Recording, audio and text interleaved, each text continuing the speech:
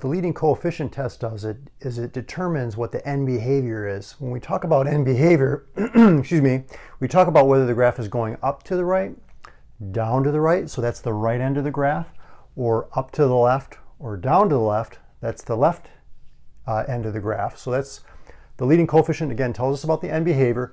So the leading coefficient is the one that leads off the polynomial when it's written in standard form, which is the descending order of the degrees of the terms. So fourth degree, second degree, constant. It's going in descending order. Leading coefficient is the one, again, that's in front. And if it's negative, what that tells you is that as x gets larger and larger, okay, so x 10, 100, 1,000, it's going towards positive infinity, what's going to happen is this term is going to be the most influential term. It's going to grow faster than these two terms, which means that as x gets larger and larger, this is going to become a larger and larger negative number, which means that it's going to be going down to the right. If you want to test it, you can just put in like maybe 10, for example. 10 to the fourth is 10,000 times negative 2 is negative 20,000. And you can see that as x is going to the right, this is going down towards negative 20,000. It's going down, down, down.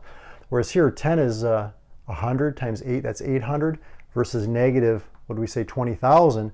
That's a lot larger negative number. This is going to be growing much faster, and it's going to be going towards negative infinity. Now, if it's an even degree, so if this highest powered term is even, what that tells you is that the end behavior, as you go to the left, the graph is going to have the same end behavior as the right side of the graph. Okay, so if it's going down, this will be going down. If this was going up, then this would be going up. So this one's going down, this one will be the same direction. And if, again, if you want to test it out, just to prove it to yourself, pick a value of x, like say, for example, negative 10.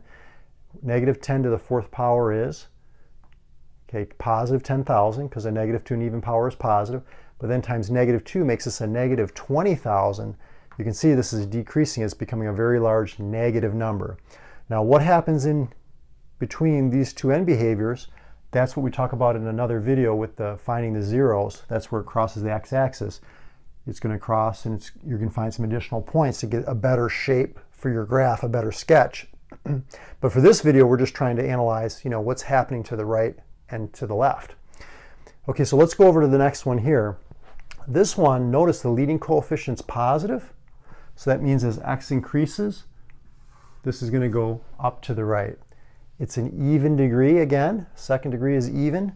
So that means it's going to go up to the left.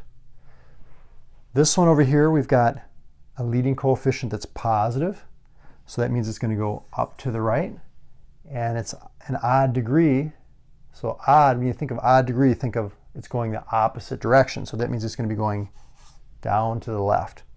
And then over here, leading coefficient's negative, down to the right. So the leading coefficient's always telling you about the right end behavior. And then the degree is telling you about what happens to the left. If it's an odd degree, it's going to go the opposite direction.